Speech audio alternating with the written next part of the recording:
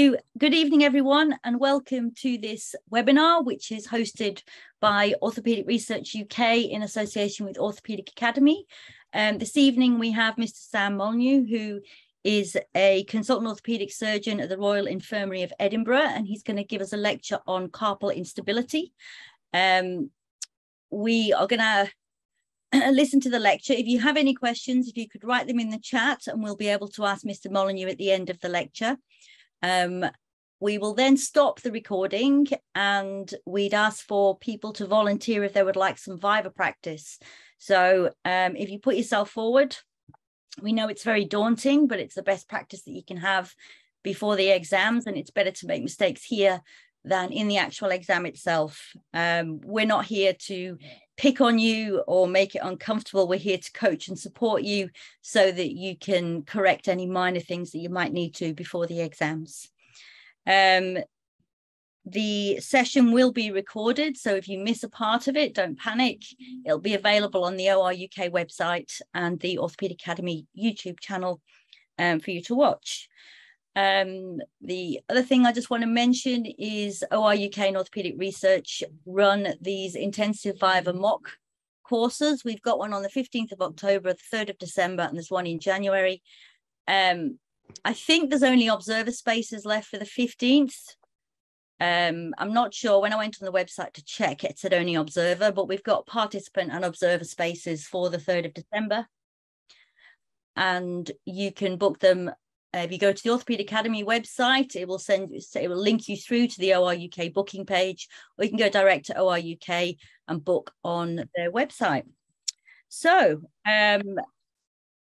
Molyneux has kindly agreed to join us this evening. He, as I said, he's an orthopaedic surgeon in the Royal Infirmary of Edinburgh. And he leads a hand and wrist clinic as well as busy trauma clinics. He's interested in lower limb, sports and exercise-related pain and exertional compartment syndrome. He organises several local, national and international conferences and is the training programme director for South East Scotland. His research interests include general trauma, wrist injuries, hand trauma and pain, compartment syndrome and finger injuries. So I think it will be a very interesting lecture for everyone this evening, and I hope we'll all learn something new. So I'll hand you over to Mr. Molyneux. Thank you very much.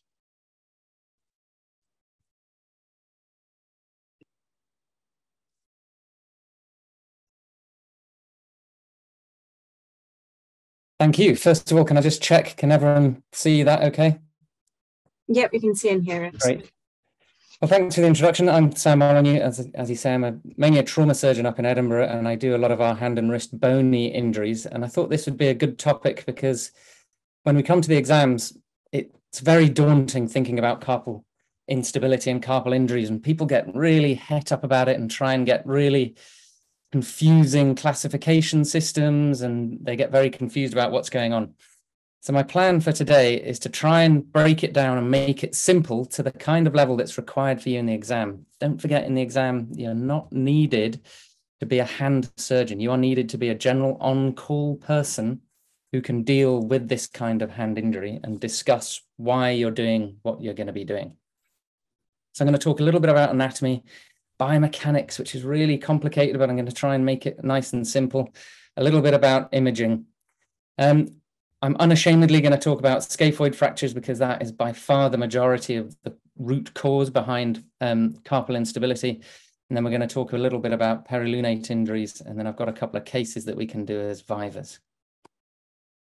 So the anatomy, please just be able to name the bones in the hand. It's amazing how often you get someone into a Viva and it's like, right, well, name these bones, and they get the triquetrum, the trapezoid and the trapezium the wrong way around. Just learn them. It doesn't take much, and you really feel like an idiot if you can't get them right. But when you look about them, think of them as two separate rows, really, a proximal row and a distal row. And so the distal row is made of hamate, capitate, trapezoid and trapezium, with the proximal row called this intercalated row, the scaphoid, lunate and triquetrum. And the reason why we think of them in two rows is that they almost act independently of each other. The other way to look at them is ulnar column, medial and radial column. and of force that goes through each of those columns during maximal grip strength. So the ulnar side only takes 15% of the force, middle column takes about 35, and the radial side is the one that takes the major part of the force going through the wrist. And that makes sense if you think about when you're gripping, a lot of your grip comes through the radial side of your wrist. When you look at it in the sort of terms of the bony anatomy, there's a whole 1,000 different ligaments and things that you can think about, but I wouldn't worry too much about them. Once again, just think about the bony anatomy and what the actual bones are called, and then just be aware that within each carpal row, the ligaments are really strong, and it's almost like the joints are invisible when you look into a wrist. So if you can see those joints, then something's torn apart and something's wrong. If you need to think about ligaments, don't forget about the main ones. So scapholunate ligament, lunotriquetral ligament are the ones that you really need to learn about. And don't forget the radius scapholunate ligament, because when it comes to the perilunate injuries, this is the really strong ligament on the volar aspect of the wrist that holds the lunate in place. And when I talk about distal radius fractures, it's what pulls the lunate out of position sometimes. And with perilunate fractures, it's the thing that holds the lunate when everything else gets ruptured around it. So it's worth remembering at least that one. When you think about the strength of the scapholunate and the lunotriquetral ligaments, we always talk about when you go in and fix the scapholunate, we fix mainly the dorsal part of the scapholunate ligament. And that's because when you think about the joint between the scaphoid and the lunate, it's the dorsal part of the scapholunate ligament that is by far the strongest, with the palmar side not being very strong. Lunotriquetral injuries are much rarer, but actually the lunotriquetral part, it's the palmar part that is stronger. So they're slightly counterbalancing each other. When we talk about that proximal row, I was talking about it as an intercalated segment. Now, what does that mean? It took me a while to get the hang of this. It basically means that the proximal row essentially has no muscles directly controlling its movements. The movements of the middle row are controlled by the movements of the distal row and by the position of the distal radius. So that intercalated segment is entirely reliant on a very fine balanced control of the rest of the carpus to hold it in position. So it's called an intercalated segment with no sort of muscle control going into it. When you look at wrist movements, don't forget that there's a lot more movement within the carpus than people think. People generally imagine the carpus as being stationary, with the radiocarpal joint as being the one that produces all of the movement. But in fact, there's a lot of movement at the intercarpal joints as well. And so when you're moving from extension into flexion, nearly 50% of that movement occurs within the carpus. So if you have that carpal instability or stiffness within the carpus, you can lose an awful lot of the flexion extension of the wrist. When we're talking about side-to-side movements, that proximal row, and in particular the scaphoid, has to slide ulnarwards and radial, but it also flexes and extends. So when you go into radial deviation like that, yes, the scaphoid slides down this way, but it also flexes out of position. And that's why you see what's this signet ring sign looking down the middle of the scaphoid. The scaphoid flexes because there's not much space. And then when you go into ulnar deviation, the scaphoid fills that gap by extending up into position. And here you can see it along its length. And that's why we get all these different views of the carpus when you're looking for scaphoid fractures. This is a really important concept that most people seem to understand these days, but the proximal row is under a dynamic, balanced tension. So what does that mean? It means that the scaphoid is desperate to flex and is desperate to extend, and the two balance each other out with the lunate in there being tugged in both directions and holding it all in the right place. So if you cut anywhere from the distal end of the scaphoid to the lunate, then that radial side will flex and the lunate and the triquetrum will extend. If you cut anywhere between the lunate and the triquetrum, then the scaphoid will pull the lunate forwards and the triquetrum will extend. So in other words, scaphoid side's trying to flex, triquetral side is trying to extend it, and if you break anything, then they move apart from each other. And that's what gives you this dizzy and vizzy deformity. So what do we mean by that? A dorsal intercalated segmental instability just means that intercalated row, that first row, is pointing dorsally. And that means that something has given between the end of the scaphoid and the lunate. So it could be a scaphoid fracture, it could be a scapholunate injury. And when you look at the scaphoid, it looks more flexed than it should, and the lunate is facing backwards. If you injure between the lunate and the triquetrum, then the lunate flexes and you get a volar intercalated segment instability. So the lunate goes into extension and the triquetrum goes into extension and the lunate follows the scaphoid into volar angulation. So as I said earlier, when we're getting imaging of the carpus, it's really difficult to see scaphoid fractures. Everyone knows that. So we get lots and lots of different views so that we can see the scaphoid, different angles, and an angle through the scaphoid that shows us whether or not the scaphoid's broken. The other thing that we're looking at is non-scaphoid injuries around the wrist. And so what we're looking for, really, I'm going to come to in a bit more detail, is whether there's any disruption of Gallula's arcs. And a clenched fist view puts force into the capitate, driving it between the lunate and the scaphoid, and can widen that gap if there's any instability between the scaphoid and the lunate. So when you're looking at your views of the carpus, first thing to do is just to look around each bone and make sure there's no obvious fractures in there, because sometimes there's fractures that once you see them are obvious, but you don't notice in the first place. Next thing is to look at these Gallula's arcs, and people underestimate the power of Gallula's arcs. If you look at a wrist and you see normal concentric rings as you follow the articular surfaces of all the bones, it's pretty unlikely that there's any major ligament disruption. But if you try and follow Gallula's arcs and there's steps, then you know that there's something horrendously wrong going on. And if you don't bother doing that, then quite often you can miss a pretty significant wrist injury, because overall the bones look okay and overall the alignment of the wrist looks all right. So follow Gallula's arcs really carefully whenever you're looking at a carpal injury. Next, look for that scapholunate angle. So the mid-axis of the scaphoid there and the mid-axis of the lunate, the angle between the two should be somewhere between 30 and 60 degrees. So here's a normal one with a line drawn up the scaphoid, line drawn up the middle of the lunate, and that angle there is between 30 and 60. So that's great. If you see that angle increased, then they've got that dizzy deformity. If you see that angle decreased, then they've got that vizzy deformity. So let's move on to scaphoid fractures briefly, because this is going to be the vast cause in your real world of reasons why, when you look at a distal radius or at a carpus on the lateral view, they appear to have a dizzy deformity. So they're the commonest of the carpal injuries, really, annual incidence of about 40 per 100,000.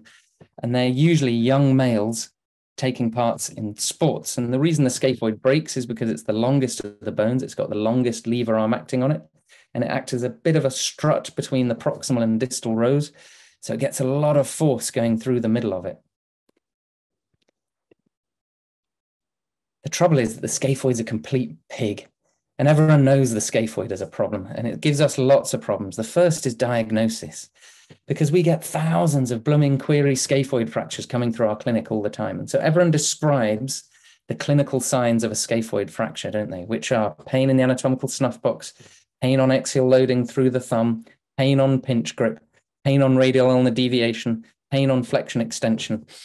And all of those things are okay, but unfortunately, none of them are clinically very specific. And it leaves us with a whole load of patients in whom we're not sure clinically whether or not they've got a scaphoid. And the other thing is that on the early x-rays, virtually everyone knows that actually scaphoids can be difficult to spot. So this one here on the left looks relatively easy to see. Actually, the one on the right, you can imagine potentially missing that on your early x-rays. So the question continuously comes up in the exams, I think, right, what are you going to do with this patient who's got a query scaphoid fracture? And so we think about, should we get an MRI scan, a CT scan? And the fact is that I believe probably an early MRI scan is the most sensitive and most specific of the possible investigations. It's still not 100% perfect. There's still no real gold standard on deciding whether or not there's a fracture, but it'll give you a much better idea if you do it early. The trouble in our country, and I think in many countries, is that access to MRI early in A&E is virtually impossible. So what we do here in Edinburgh is actually pretty old school, I think. If somebody is a query scaphoid fracture, we tend to put them into a splint and see them back 2 weeks later, re-examine them. And there'll be a huge load of patients who after 2 weeks, it's more obvious from the examination that actually it's not a scaphoid fracture. But if they come back at examination and they have those clinical signs of a scaphoid fracture at that stage, we would think about repeat x-rays, because often they'll pop up on the repeat x-rays, but they don't always by any means, and then consider an MRI or maybe a CT scan. It has been shown that getting those early MRIs is cost effective. So if you get MRI in A&E, it probably saves you a little bit of money, but we just can't get them in our region. So most of the time, even when we want an MRI, they come back having had a CT scan. And the sensitivity on CT is probably about 85%. But if you can't see it on the CT, you've got to ask, do you really need to intervene? Because if you can't see a break on the CT scan, then probably the cartilage over the scaphoid is intact and it's a stable situation. So it means it's probably going to heal up. So I think that's relatively pragmatic. Scaphoid classification, I wouldn't get too het up about this. There's 100 different ones. But realistically, what you're breaking it down into is scaphoid tubercles, type A, which you can basically ignore, and then distal scaphoid fractures through to very proximal fractures. And the reason for getting het up about that is the union rate. If you have a very distal fracture, then you're going to end up with a fracture that's almost certain to heal as long as it's not massively displaced. The more proximal you get, the more likely it is that this scaphoid is not going to heal. And if it's not going to heal, that means that you're more likely to intervene. So the proximal pole fractures, you really have to think. So type D, you really have to be saying, I'm going to intervene on this as a routine, whereas types B and C, you're much less likely to intervene unless there's significant displacement. So those scaphoid tubercle fractures, treat them as a soft tissue injury, splint them, let them do whatever they want, tell them they're going to be absolutely fine. And I've hardly ever seen them cause any trouble. Displaced fractures probably need to be fixed. Undisplaced waist fractures, we get a bit of... I think most of them can probably be treated in a Colles cast. There's a lot of evidence now that there's no need for a scaphoid cast. You do not need to include the thumb. So just a Colles cast for a scaphoid fracture. The debate is whether or not we should be fixing up with percutaneous fixation these undisplaced scaphoid waist fractures. And I think the advantages of scaphoid waist fracture fixation are theoretically that people get back to work quicker, back to sport quicker, back to their day-to-day life quicker. And I think for a lot of people that is probably true, but it depends on their activities.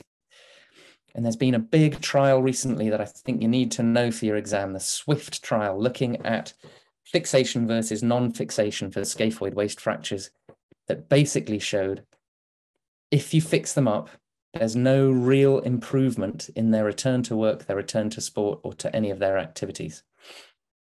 So the suggestion was that actually we shouldn't be offering percutaneous fixation to undisplaced scaphoid waist fractures.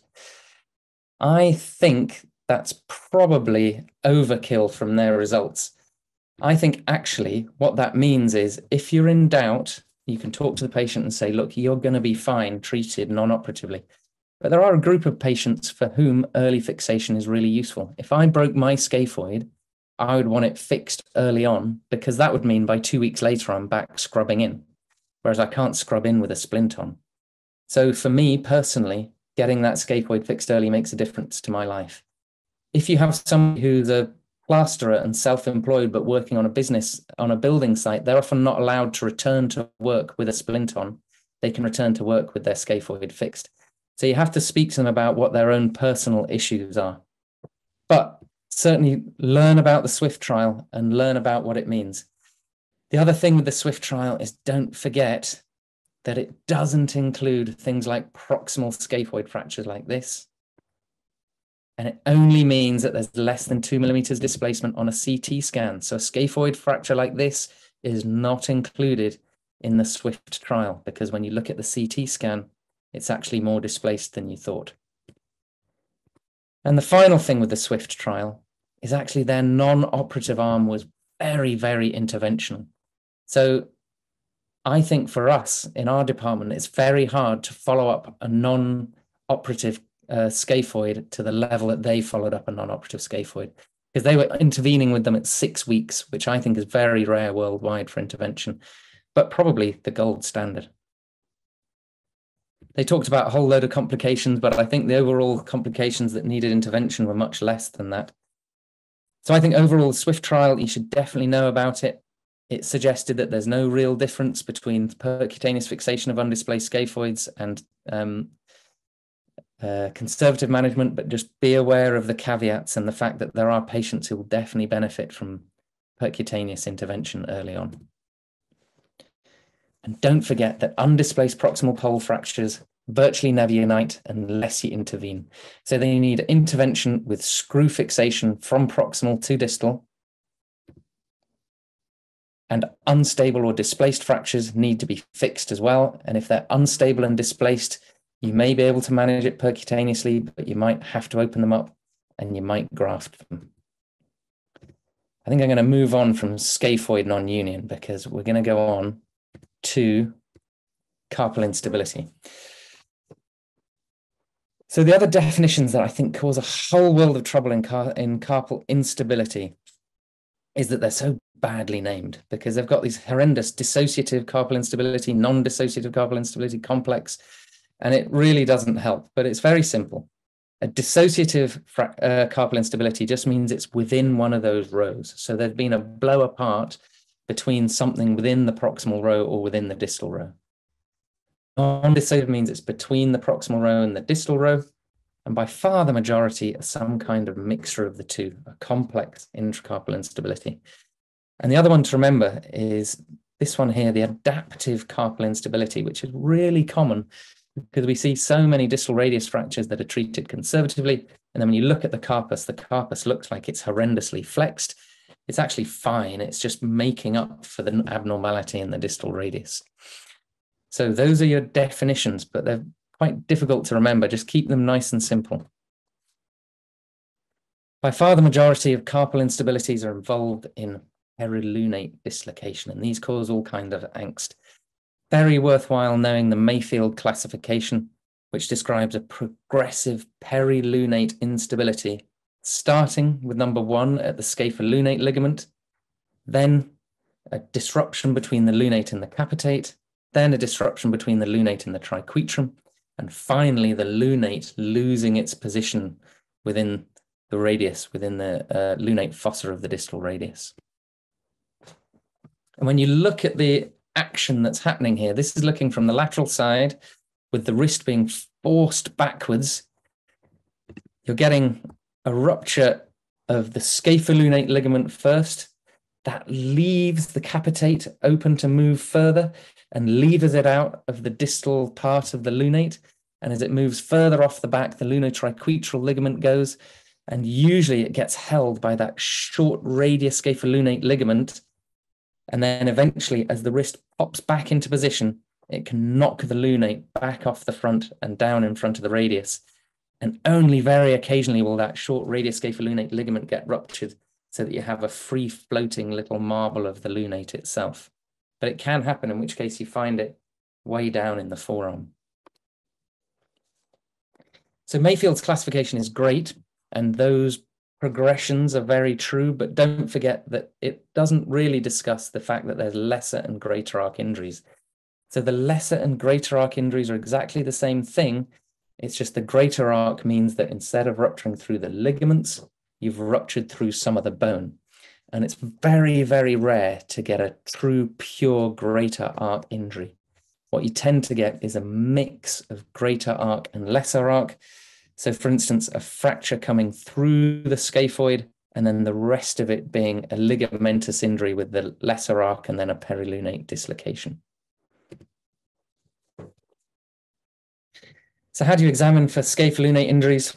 Well, really, they've got pain over the scapholunate. They may have clicking on scaphoid shift test. So you can sometimes push the scaphoid in and out of its correct position within the radial fossa. And sometimes when you put the wrist into extension, if you hold the distal part of the scaphoid in the right place and force it out of position by using radial deviation, you'll feel a clunk as the scaphoid forces its way out of position. So it's worth practicing with somebody who knows how to do it. Scaphoid shift test and feel for scapholunate ballotment. When you look at the radiology, you get widening between the scaphoid and the lunate. It's called the Terry-Thomas sign, named after the actor Terry Thomas. And you see this scaphoid signet ring sign. So the scaphoid looks like a circle end on because it's flexed so much into a flexed position. And once again, when we look from the lateral side, we have that dizzy deformity because the scaphoid is wanting to flex and the lunate and the triquetrum are extending. CT and MRI are probably reasonable. If you've got any doubt about a scapholunate injury itself rather than a perilunate dislocation, I think an arthroscopy can be really helpful. And these days, I think it probably is worth knowing the Geisler arthroscopic classification. It's slightly high end for the exam, but I think most people are using it just to describe anything from 1, which is a minor injury to the scapholunate, to 4, which means when you've got a scope into the wrist, you can drive the camera in between the scaphoid and the lunate, meaning they're completely unstable, essentially. So for most perilunate dislocations and for a scapholunate injury, the key to it all is to repair the scapholunate and to hold the bones in the right place until the scapholunate ligament has a chance to recover.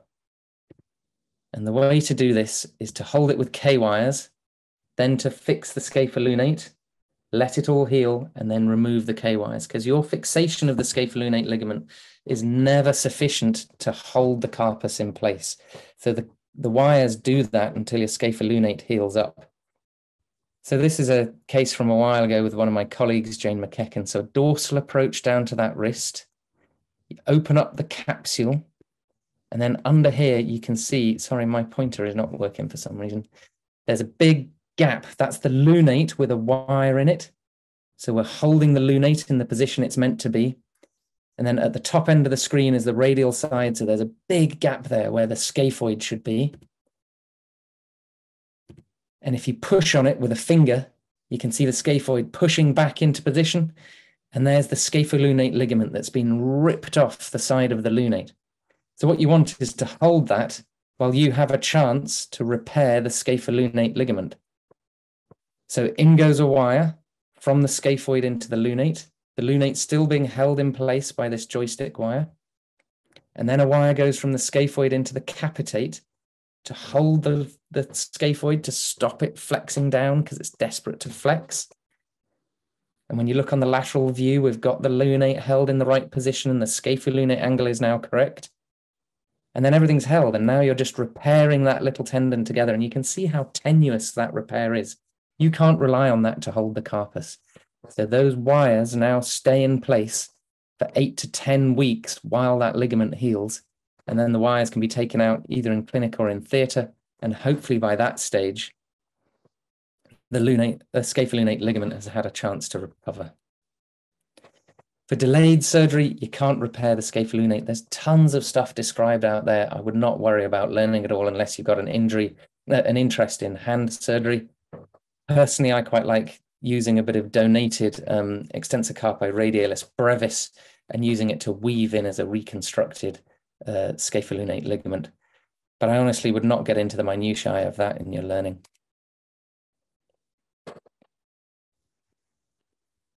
So I think I'll just show you this just to show how you can quite easily miss what's a pretty significant injury, and just to show you how on a case I would go through things at this stage. So here you can see AP and lateral of a distal radius, and a patient has had a fall onto their outstretched hand. They've got an obvious radial styloid fracture. And the classic thing here is to see that and then miss the rest of the wrist. So actually, it's really important to have a look at the rest of the wrist for any injuries. And you look at that scapholunate area there, and there's a little osseous injury that should make you think to yourself, oh my goodness, is there something going on here? And then when you look at it in a bit more detail, there's a bit of a gap there between the scaphoid and the lunate that's bigger than the gap between the lunate and triquetrum. So there's potentially a scapholunate injury there. We got some other imaging, but sure enough, when you go in there, you can fix the radial styloid down, but this is me putting a probe into the space between the scaphoid and the lunate. So there's a rip between the scaphoid and the lunate. So we fixed 2 wires between the scaphoid and the lunate to hold it in place, a wire from the scaphoid into the capitate to hold the scaphoid out into extension again, and then repair the ligament with a little suture anchor down there, and hopefully get the carpal alignment reasonable. And the aim at the end of the day is really carpal alignment. And I think you have to tell patients like this that their outcome is realistically going to be pretty horrendous. And if you set them a low bar at the start, they're happier with you in the long run. The best outcome that a patient with this kind of injury is likely to get is approximately 50% flexion extension without pain, and hopefully reasonable radial ulnar deviation. The trouble is that it's often young, keen, sporty people who think that they're going to get back to being a football goalkeeper within a few months, and it's not really realistic.